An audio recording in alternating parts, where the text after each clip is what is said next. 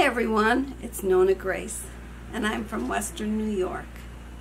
Today I'm going to show you how I fold my plastic bags from the store. You know, when you go to Walmart or the grocery store and they give you the plastic bags, do you just stuff them in a bag and hope that they're going to all fit? Well, you know, I fold mine, and when you fold them, they actually fit a whole lot more. It looks like you have a pile of bags, and then all of a sudden, oh, excuse me. I told Jim I had a burp coming, and it was a little one this time, thank goodness. Okay, I fold mine, and I can fit a whole lot more in a bag than you can if you just wad them up and stuff them in. So I'll show you how I do it. Okay, these are bags that I have already folded. This is what they look like when they're folded. They're just little packets. And I've got quite a few of them here. I've got 1, 2, 3, 4, 5, 6, 7, 8. I've got 9 of them, but you would never know there was 9 bags here. That's what I've got. 9 bags. Okay, and this is how they come from the store.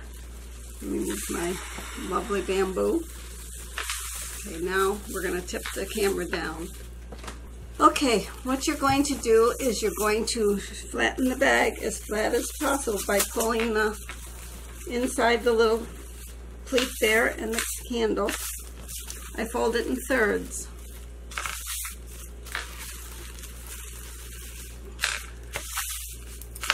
And then I like the open side. See how this is open? It's shorter. I turn it. Now we're going to overlap about an inch, maybe 1.5 inches, and you fold like you're folding a triangle, and you just bring it up, bring it up. It's like when you used to do those secret message. If you're going to write a love note and put it like a secret message folding, you do the same thing, and then it's folded. I will do it again. When I was working at the school, everybody would wad the bags and I would fold the bags. So they used to bring me the bags so that I could fold them, because we had a container that we had to keep the bags in. Because if the state was to come by and do their inspection, you couldn't have any bags around, because bags would be considered a dangerous, suffocating thing. So we used to fold them. In fact, a lot of times the state lady looked at them and didn't even realize that that was a bag because it was folded. She had no clue what they were. So fortunately, because she didn't know, we didn't get written up.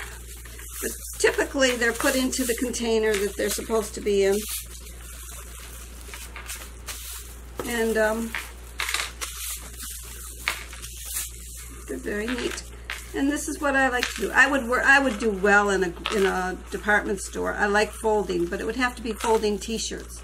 I like folding t-shirts and towels. Those are the things I like folding. And there you go. There's 3 more bags folded. All done. So that's how I fold bags. And then I store them in a large bag.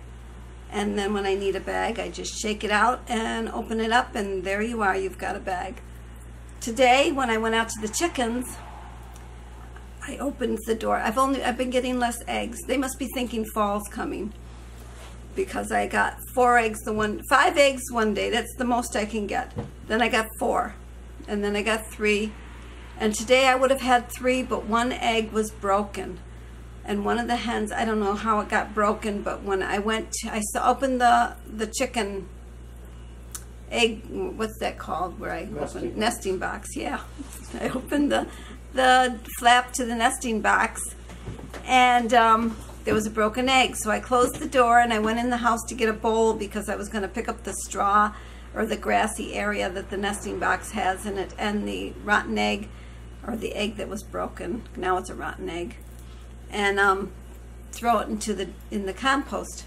When I came back, the little brown hen was there and she had stolen a piece of the egg. I don't want them to learn to eat eggs. My chickens have done very well so far. None of them break their eggs. Some hens, they will lay the egg, turn around and break it and eat it. They're not supposed to do that. Well, my hens have been very good, but this one brown hen, I'll have to watch it now, because he's had a taste of egg and he might just think, oh, is that what's inside there? That's pretty tasty stuff. And she may just try to eat them. I don't know. I'm hoping not. But anyways, I only got 2 eggs today because 1 egg was broken. So the most I can get is 5. And I went to Tractor Supply today. When I went a few weeks ago, when I wanted to find a baby chick, there was no chicks to be had. Now they've got baby chicks again. They've got some that are sexed out, so you know you're getting just the hens. And then they've got the other ones that you have to take your chance on whether you're going to get a hen or a rooster. But you have to buy 6. So I just will hope that Emma hatches out at least 1. And let's hope it's a hen, because I don't know what Rhonda's babies are, and I'm hoping those 3 that my brother thinks are hens and not roosters. They were doing their little stare down again today.